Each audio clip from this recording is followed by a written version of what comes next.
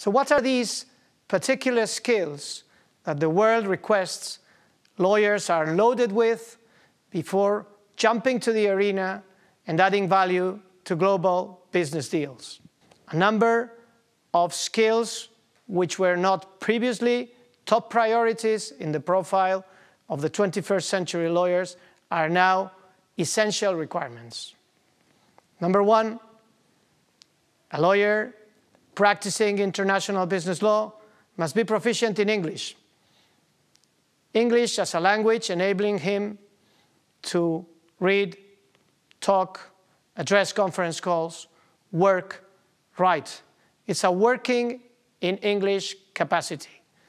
A lawyer who does not work in English is not conceivable in this world. Secondly, this skill in respect to languages needs to be also more subjectively a proactive attitude to understanding what different lawyers, different businessmen from different parts of the world interpret, how do they address the issues, and what type of solutions do they propose. It's not just a matter of understanding the language, it's a matter of anticipating the culture and the way the culture is providing significance to different issues. Unless this proactive attitude is conducted, there is no way a lawyer can sort out the challenges a business deal proposes. Secondly, a lawyer today must have a wide industry expertise.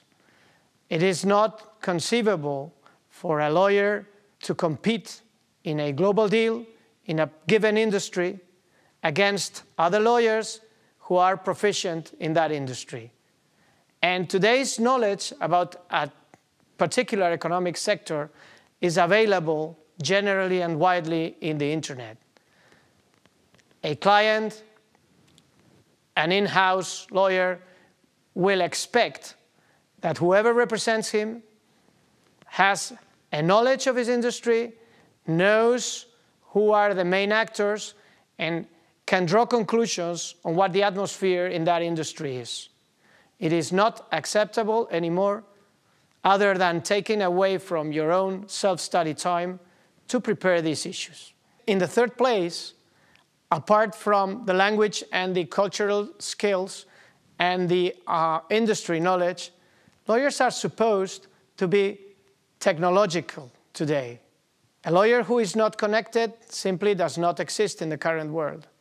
And connectivity means being all the time available through the mobile devices, responding in real time, if not with the proper technical solution, because this requires study time, at least with an acknowledgement that a specific communication has been received and that a necessity is on your table.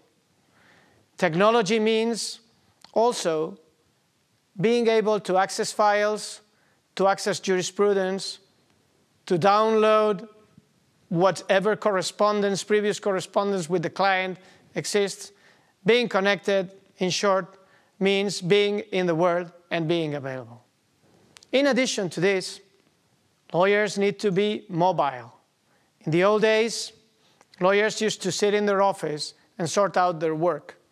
This is no longer the world we're living in.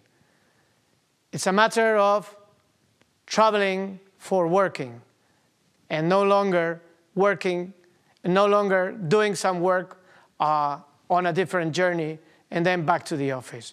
At the end of the day, we need to learn how to work while we travel. We need to work as if we were in the office while we are not in the office. And we need to invest in traveling because our clients are basically traveling the world and they expect us to do the same thing. So therefore, mobility is an essential part of the value that lawyers can add to business in the 21st century. Apart from these issues, technical knowledge remains to be an essential feature of today's capacities required for a lawyer. Technical skills today are not the technical skills that were required in the past. In the past, technical skills were strictly related to local knowledge. Today, strict local knowledge is simply not enough. Strict local knowledge is only there to provide the very last local answer. What a successful lawyer engaged in international business law requires in the present world is based on that very proficient and very sensitive local knowledge, whether from a case law or from a code law system and background. A lawyer needs to be able to anticipate problems in other issues, in other jurisdictions. He needs to be able to know what the answers are. He needs to be able to identify risks. He needs to be able to draw on his experience in similar deals and sort out the problems. We were discussing earlier that Anglo-Saxon case law is prevailing over Napoleonic code law. While this is true, many global deals are sorted out because lawyers are smart enough to appropriately converge both systems. And in many cases, a code law solution, a code law idea, works to sort out a problem in an Anglo-Saxon case law environment. And this is precisely what lawyers are there for.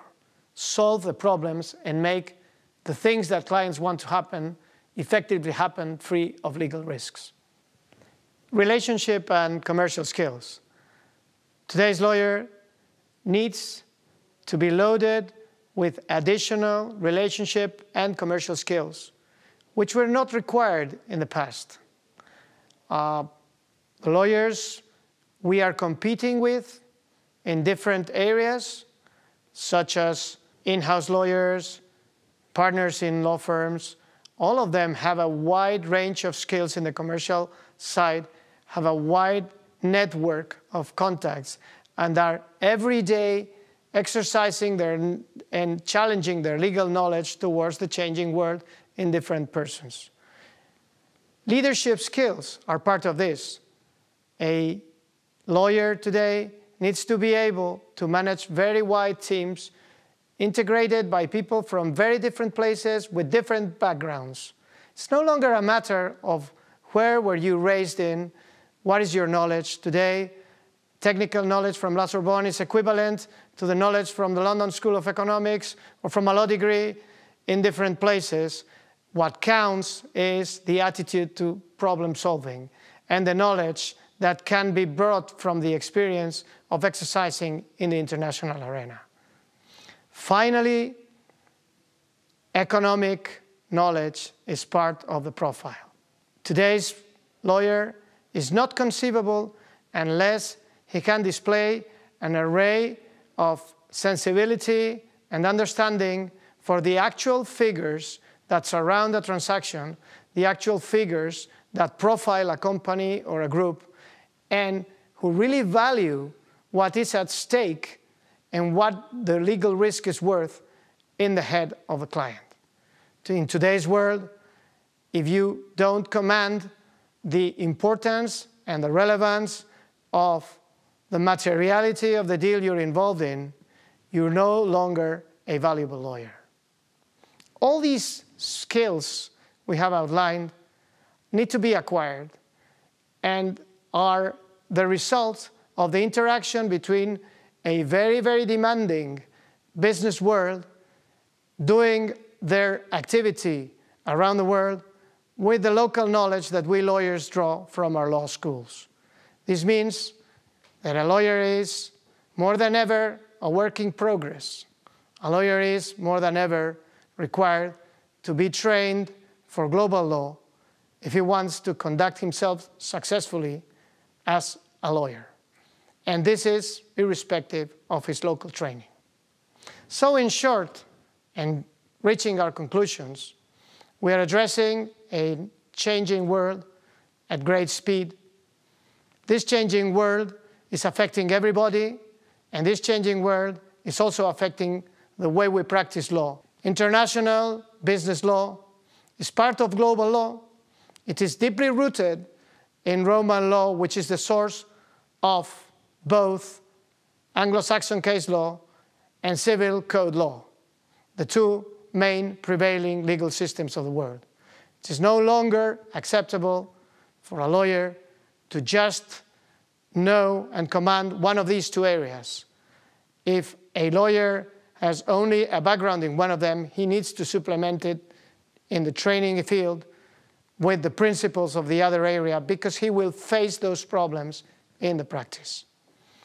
A number of skills involving language, commercial, leadership, teamwork, and others are very relevant for a lawyer in the coming world. Thank you very much for sharing your time with us today.